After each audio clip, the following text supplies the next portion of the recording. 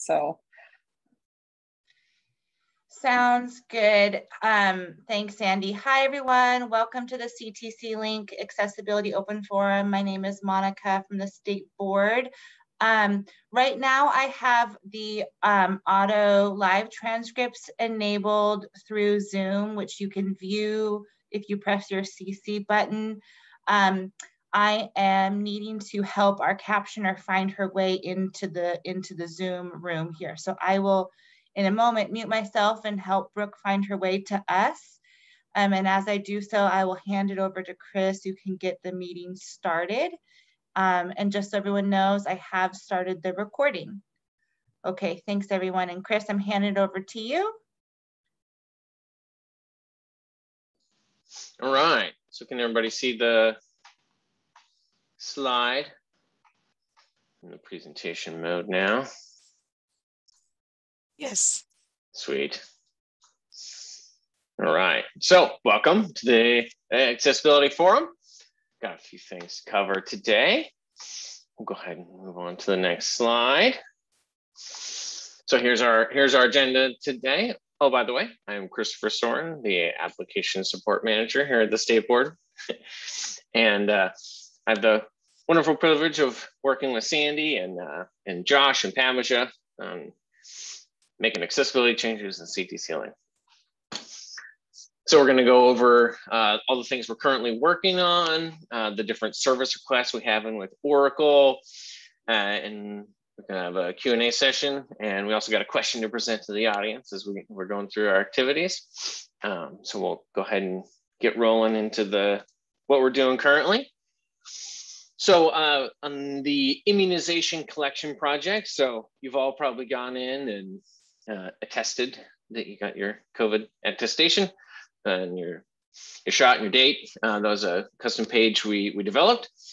And we also have made some additional accessibility modifications. We did a user acceptance test. That's that UAT, that acronym there on the screen. And so we did a test with some folks at the colleges, and with some of the changes that we've made. And we got some great feedback, and we made some additional changes. And so those will be working their way into production very soon to make a better page. So we've got, you got the standard screen page, or whatever the default page is. And we also have the screen reader mode version of the page that we've developed for that. And just as a general stance, so ctcLink or PeopleSoft does have the standard mode and the screen reader mode. We disagree with that as the State Board. We wish there was only one mode. There should only be one mode, but that was a decision that Oracle made like 20 years ago or something when they first were making the system to have those two modes. So I really wish it wasn't that way, but that's the system that we have. And so to deliver the best experience with accessibility with that page, we developed that custom screen reader mode page. And also, so we have the High Point HCX. So we had a ticket open with alt tag on the college logos, and there's also a reported issue, which we'll kind of dive in and discuss in later slides with some labels on the buttons. So the question we have, and I'll go ahead and I'll pop over to the next slide, and I'll sort of describe what's on that slide. It'll be a screenshot of the High Point mobile version of the page. And so the question we have is, so there'll be icons of the page. And so the question we have as a group is, so is there any additional context? What additional context are there to providing for sighted users that would make you consider the icons to not be decorative? So I'll go ahead and show the next slide. So what we have here on this page is the High Point mobile dashboard. So it's a 4x5 grid of buttons. And each of the buttons has a label on it. So there are different labels like ctcLink login, Canvas, student email, RTC homepage, COVID resources. And above each of the buttons is a a little a decorative image piece that has, like above the student email, has like a, I don't know how you describe it, a square artistic thingy. And so those, so the question of the group is, so those buttons have labels. Well, the question that came up from Renton, they had asked about why there wasn't alt text on those. And so if we certainly can, we're sort of looking for feedback here, we certainly can add alt text to those buttons, but it would provide the best experience, we feel, and be most conforming to standards if we didn't have the alt text there, because you'd end up with that label on there. You'd end up getting it read out twice to the screen reader. So it'd say like ctcLink login, logo, ctcLink logo, Canvas logo. So it might, the images there were designed to be purely decorative, but we kind of wanted to present it to the group and hear your feedback. And Josh, if you can chime in on anything else you wanted to add in as I explained it. I think you did a great job explaining. Also, if you're looking at your HCX homepage and you're from a different school, you may have different icons for the logos. That is something that each school has the ability to customize with Drake. And the default icons are different in some areas than what is here for Renton. And so the intention for those icons are to be purely decorative. And so I guess my particular stance would be, if they are not being used decoratively, what information are you hoping to convey by the icons to sighted users? And if we're doing that for sighted users, we'll also be needing to do that for screen reader users. So I guess the question is the intention for these icons to be non-decorative? And if not, then what are we trying to convey?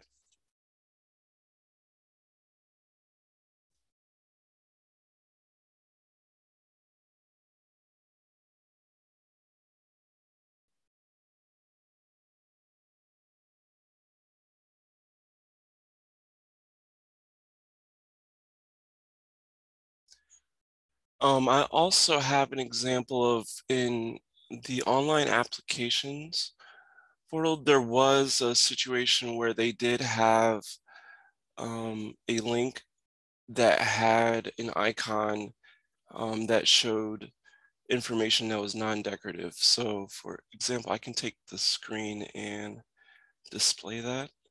And I apologize for users that are screen reader users. You can follow along by opening the online applications portal if you'd like. Okay, I stopped sharing. I'd also had that slide with that screenshot too. Oh, okay. Going to reference it. But go ahead. Let's see. Okay, on the online applications portal, if you have submitted multiple applications or started multiple applications, you have an icon above the link that says how many applications are in progress or have been submitted. When we first went live with this application, it did not announce the screen readers that additional information there. I reported it as a violation to CASTEC, our third-party vendor that has created this application for us, and they were able to fix that. And in production, we do have these icons reading appropriately as alt text. But what we do not have is the icons to the left of the link where they're decorative, they're pieces like right next to the submitted application. It looks like there's like a bullseye with an arrow pointing out. We don't believe that submit provides any additional context to a sighted user, so that is not given alt text.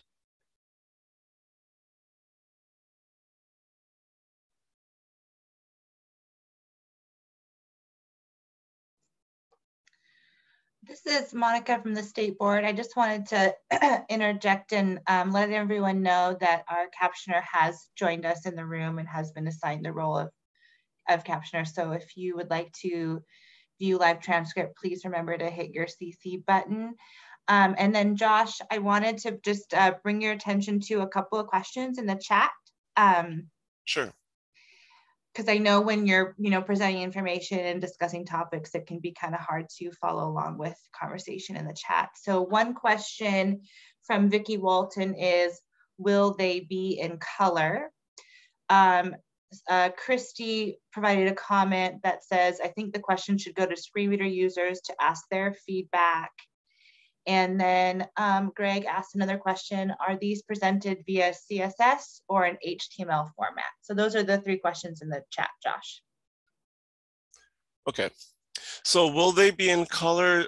That is a question for Drake and the individual, because each college customizes their tiles differently. So I'm not exactly sure what the available options are for color. They're not, if you're asking if the color will be dynamic, let's say they're showing an error in red, and that's the only way of conveying that there's an error is by that color showing up. No, there's not that ability or functionality available. And as far as, I think the question should go to screen reader users and ask their feedback.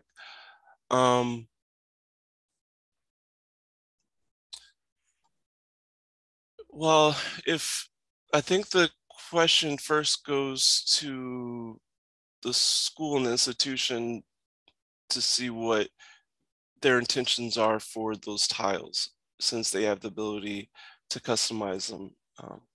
If their intention is to convey additional information by those icons, then I think the question goes to screen reader users, because if without the intention to convey information and it to be purely decorative, then it doesn't impact screen reader users.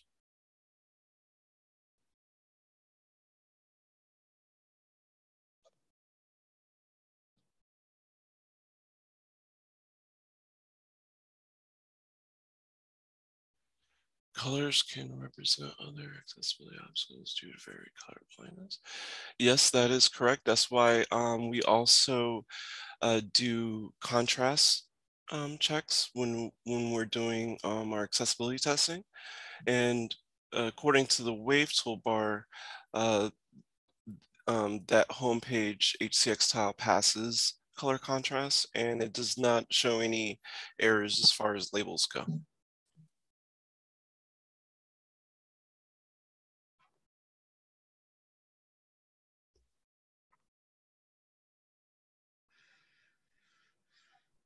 So yeah, we are using the Wave toolbar for checking those for accessibility errors. See if anything's come up. It's one of our testing suite things we check.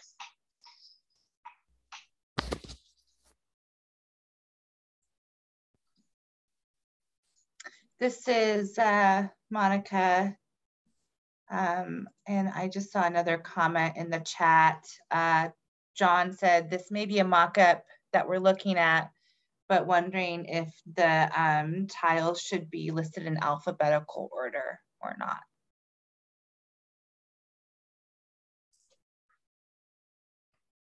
So this is Sandy Main with the State Board. The colleges decide what order they want to put those tiles in. They have full control over how they're presented. I can say that the majority of the tiles right now are just a white background with a black image. That's kind of what was delivered out of the box from our mobile vendor for the High Point HCX or mobile experience.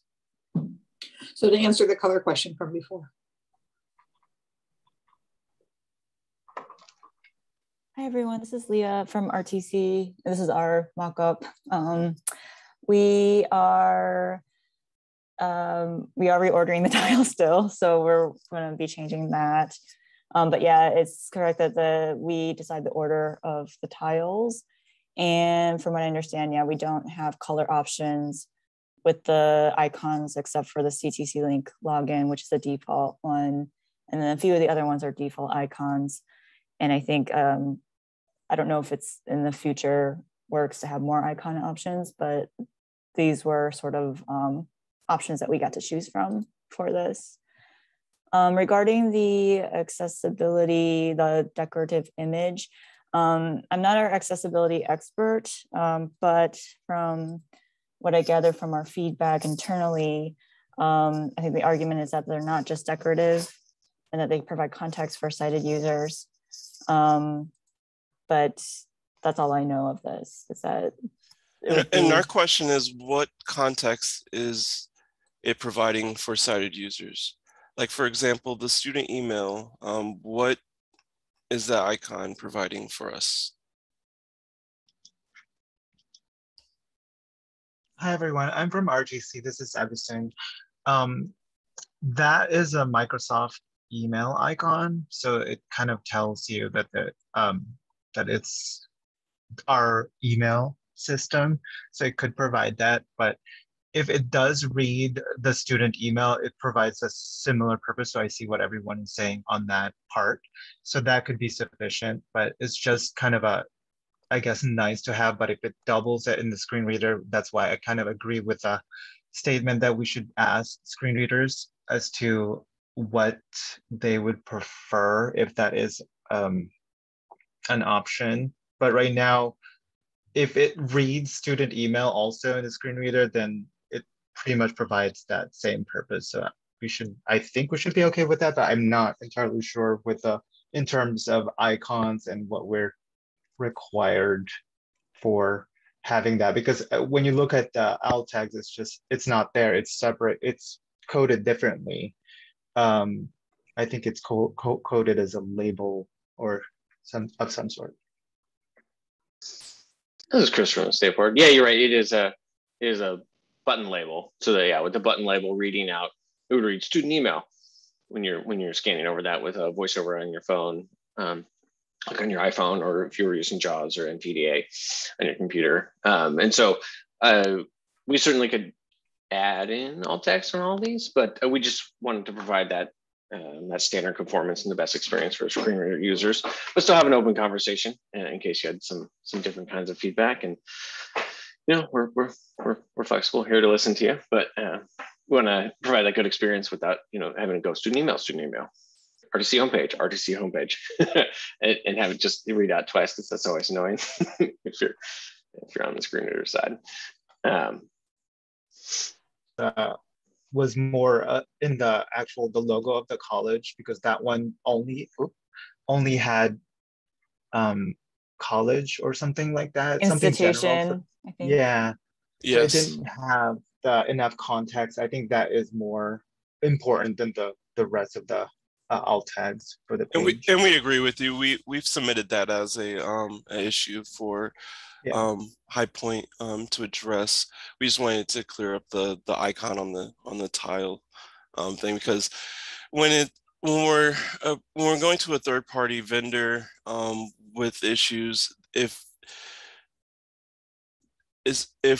we're not very clear on, like, maybe one or two specific issues, they can kind of gloss over and be like, oh, well, the icons are not, they're meant to be decorative, and then they'll ignore the other issues that we might raise up. So we kind of want to be clear on what our actual violations,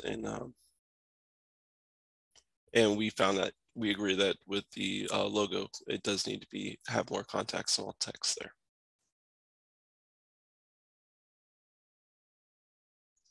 This is Christopher. Go ahead, Sarah. I see your hands raised. Hey, Christopher. I just wanted to understand. I'm looking on my phone at the mobile app using Seattle Central because RTC is not in there yet.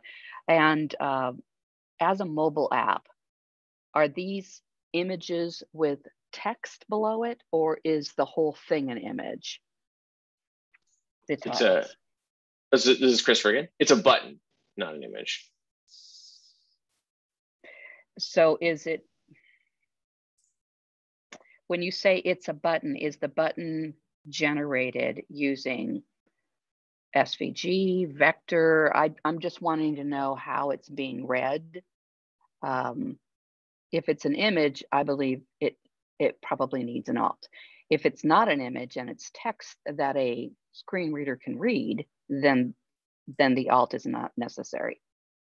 That's what I'm asking. This is Josh from SBCTC. So yes, the words on the buttons are labels. They're not images, so they are read to the screen reader. Great. Then I don't think an alt is necessary. Thank you. I just wanted to be sure.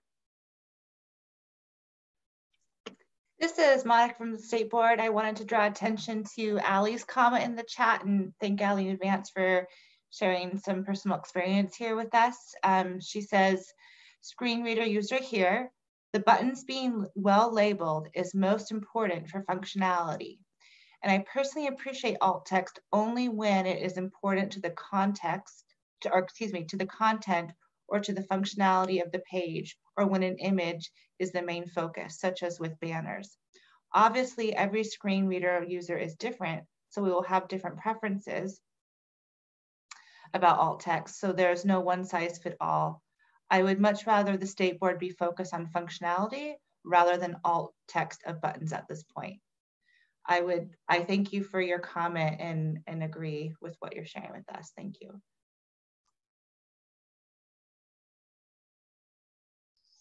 This back to Christopher, State Board. Thanks. Yeah, thank you, Allie, for your feedback, comments there. Yeah, we want to be approachable and conversational, and we understand that while there are standards, there are some times where there's not always a one size fits all. So that's when I might bring it to this group for conversation and feedback. So. This is Monica. Thanks, Chris. I also just want to draw attention to Zach's comment in the chat. I realized I skipped over that.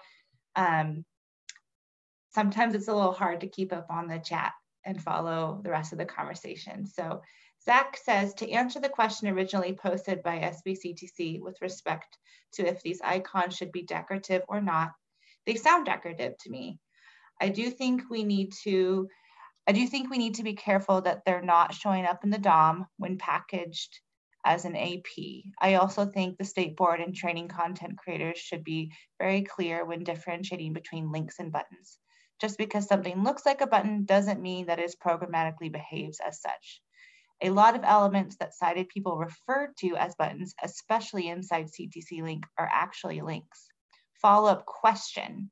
Can the icons receive visual focus apart from their associated links? If yes, then that lessens the case for them being decorative in my mind. So I'm wondering if Chris or Josh, if you have an answer to that question.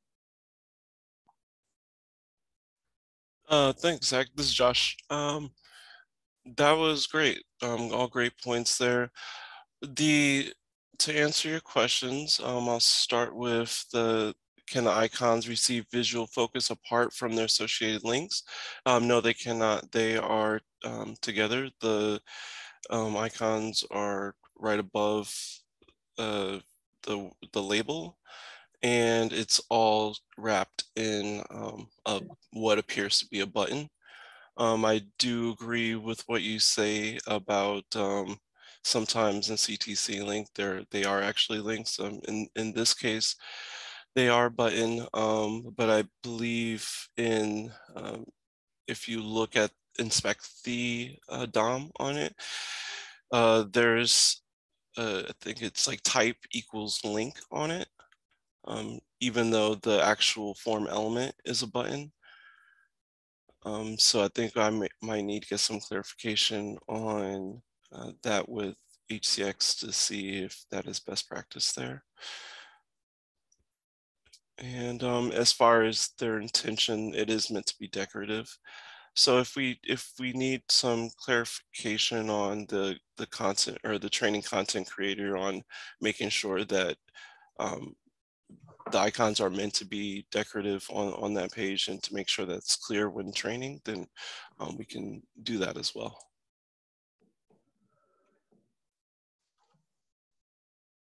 Did I answer all the questions there? Thanks, Josh. This is Monica. I thought your follow-up was helpful, and thank you everyone for your questions and comments. This is Chris again. Yeah, thank you everybody for your conversation around this. Anytime you got questions, we're here to talk about it and answer. So feel free to continue to come with us with your questions.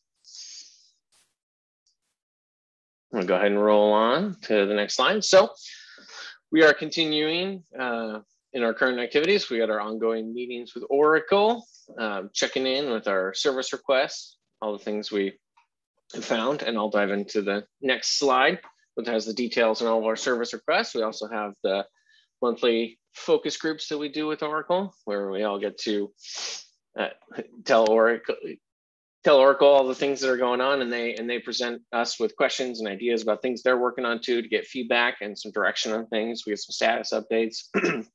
So we're continuing to do all that.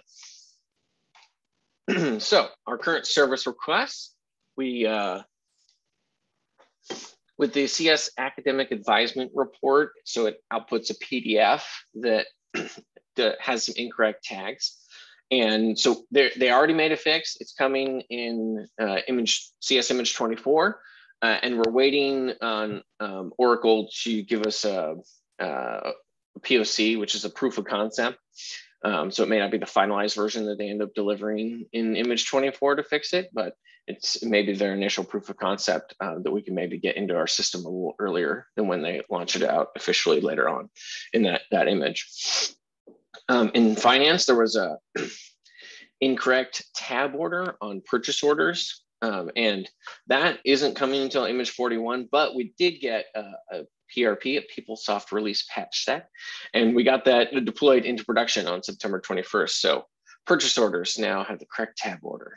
Yay, getting fixes. And then in the travel authorizations, there we had 3 reported issues. We got 2 of them were resolved with the upgrade to Tools 85721, but there is there's one outstanding issue with the travel authorization grid. That attachment button is missing that label, and they have a fix coming in the finance image 42, but we've also asked if we could get a PeopleSoft release patch set earlier than that, as well as we do with all fixes, try and get them as early as possible and introduce in the system.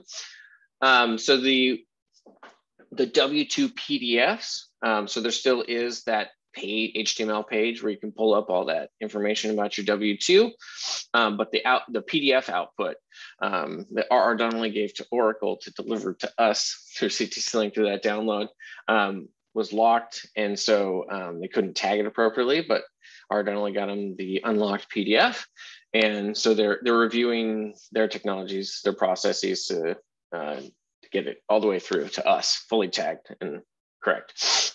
We had a little bit of discussion at our last HCM Accessibility Forum meeting about what we thought about some of the labels and how they were going to structure it. So they're continuing to work on that. There's also an issue on the report time page that we got that fixed into production on September 21st. So yay, finally getting that one through, getting fixed from Oracle and getting it into the system for everybody.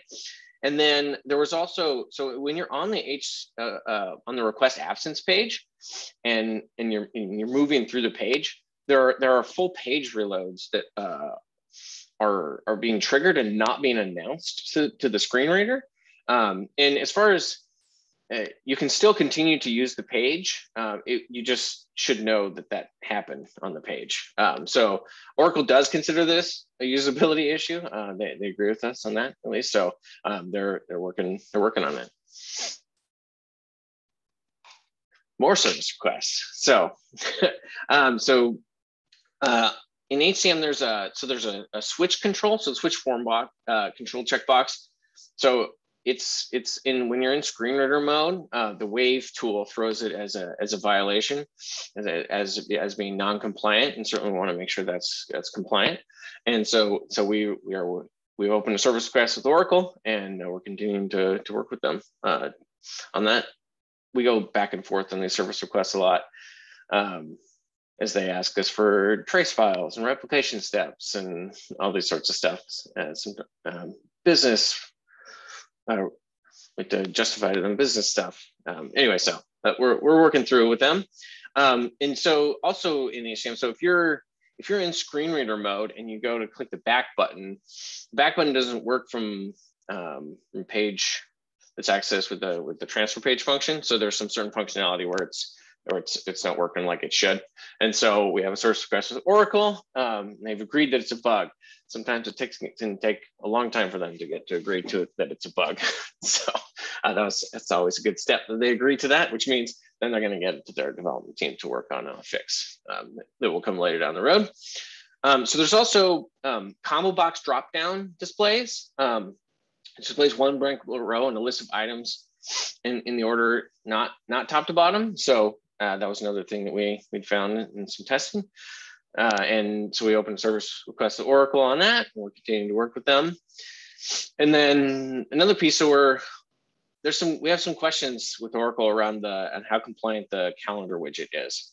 We feel like it's not fully compliant, and so we're trying to get some clarity around them. Sometimes the service request we can open are, hey, fix a problem, but we can also have question ones where we can have this back and forth where they do some research, we do some research, and we kind of go back and forth to get some clarity around some of our questions, which might end up being a fix down the road.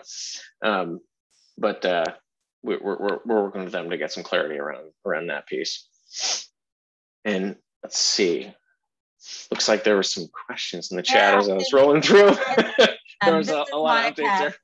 Thanks for all that good information and summary of all the service requests we have going on record with Oracle. Ali provided a question, I think a couple questions in the chat, and I saw that Josh was looking into it right away. So I'll just read that out loud so we all know what the question was.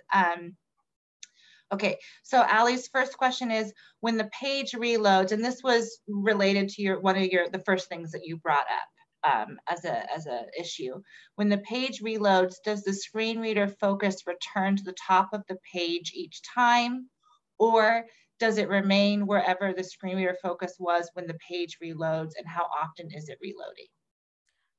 This is Padma from SBCTC. So the issue here, to answer your question, the focus remains on the combo box, which when you basically the page has one combo box. When you select an option there, the whole page underneath loads and displays several different fields. So that is the issue there. And the focus does remain on that first combo box. So that is the answer to your first question.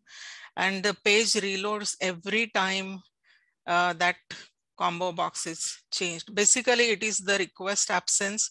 So when absence name is changed, all the fields underneath are refreshed. So this is completely unacceptable, because for sighted users, we can see that the page has rendered differently. It is completely unexpected for somebody who is hearing that there is just one combo box on the page and suddenly a whole page will render just by selecting an option. That is not acceptable. So we opened a service request, and they have accepted that as a usability issue, because normally combo box can change one or two things that are coming later, not the whole page. So that is that service. And if I may add, this is Josh from State Board. If you were to select the reason and go down and finish filling out the form, and then decide go back and check the absence name, and for whatever reason that was the incorrect absence name, and you were to change it, it then clears out the information that you had entered previously without letting you know. Yes, so there were several issues on this page. It was taking the focus away to throw a warning. So we got that fixed by letting the users know upfront that changing absence name will clear all the other information that is input. So they are working on it. They have accepted that that's an issue. That is where we are. Thank you, Josh and Padma. This is Monica from the State Board. Your answers provided us clarity. Ali, did you get your questions answered? Or do you have follow-up comments or questions about this issue? Just want to check before we move on.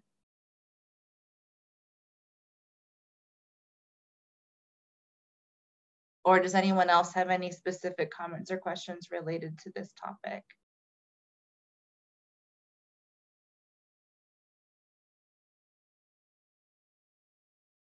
Okay, questions have been answered for Ali. That's great. Looking forward to seeing this fixed. Us too. Thanks to Chris's team to getting Oracle to accept this as an issue. I know that that's sometimes not easy. So awesome work, everyone. I think we're good to move on topic-wise, Chris. Sounds good. This is Christopher from the State Board.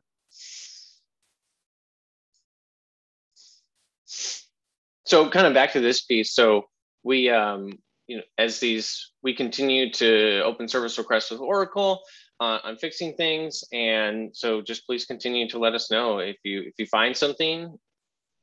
Let me know. We'll work with them to get it fixed for you. We report and work with them on everything we know about. We got our monthly check-in calls. We got our forum meetings with them. We've got these forums. So continue to open tickets as you see stuff. I want the system to be totally compliant. We're working hard at it. All right. So we didn't have any feedback submitted previous to this meeting, but we're certainly open to questions and feedback this time, if you hadn't brought it up earlier.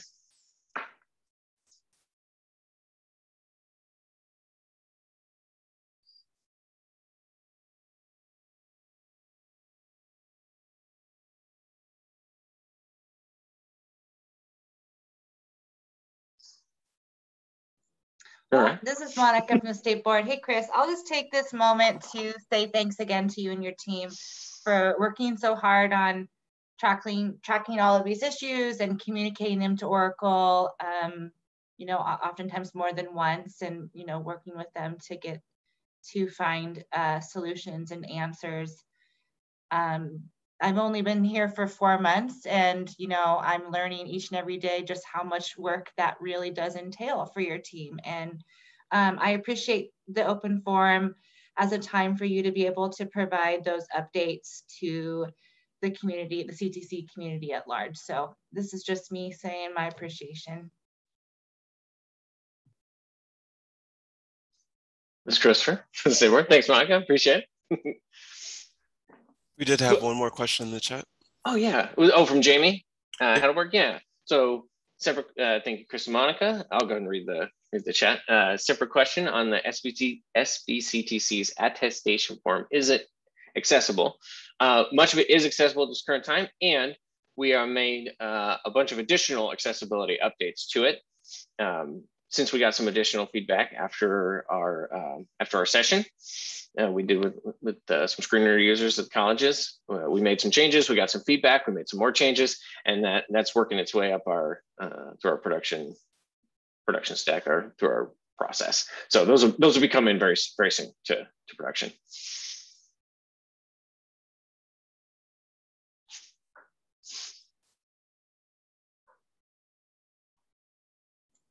This is Monica, Jamie, and everyone else.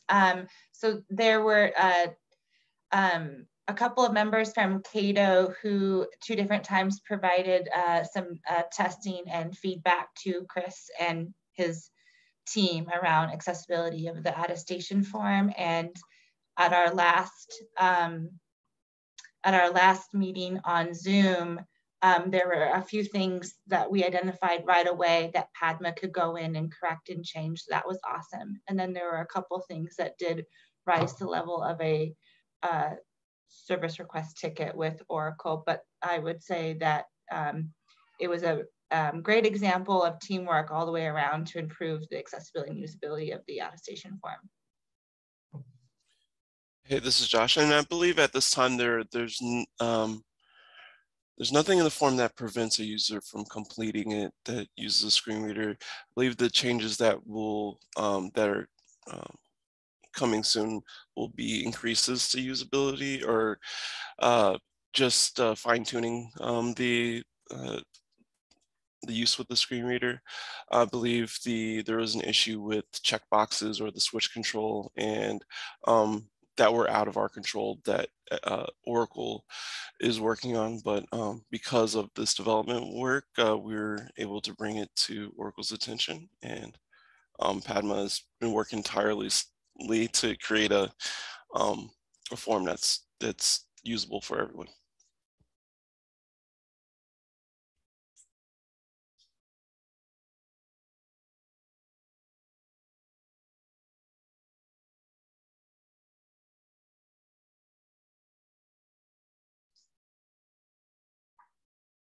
Yeah, so for next time, there we have the online submission form. So feel free to submit questions beforehand. It'll give us a chance to get these up on the slides, do some research, get some research answers to your questions. Always feel free to come to us in the in-between. We're here to help. We're here to fix things. Also, we have our accessibility webpage where we post these slides now prior to the meeting starting, and as well as recordings afterwards. And we'll also have all these activities and such in our mitigation reports, accessibility reviews. Every time we do an image update, we also post all the accessibility changes that are coming in those as well. And next time, November 9th, we're looking forward to seeing you all again.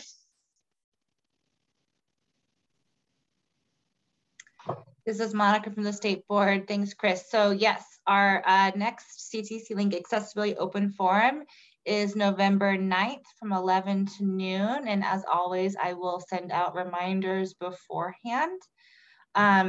Chris, have we gone through our full agenda? Have we covered all the content? We did. Okay, awesome. So at this point, do any of our attendees have additional questions or comments about anything we've talked about today, or if things are not making sense, if there's any clarification we could offer? I'll just give us a couple minutes to see if anyone chimes in.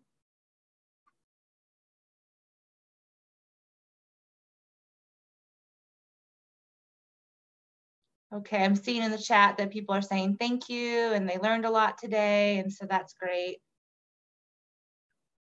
Okay.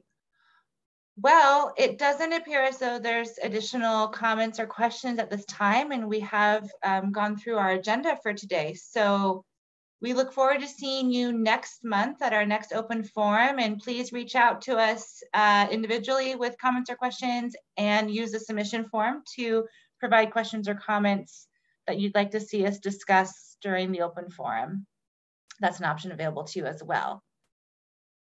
And I think with that, I will go ahead and close our meeting and say goodbye. Chris, are you good? Thank you. Oh, I'm good. Thank you, everybody. It's great to see you. This is Sandy Main. Thank you, Christopher, for filling in. Still having problems with my laptop. And Monica, as always, thank you. And everybody out there for participating. I'm seeing things are getting better all the time, and we need to keep this dialogue going. So thanks, everybody. Thanks, everyone. Okay, bye-bye for now.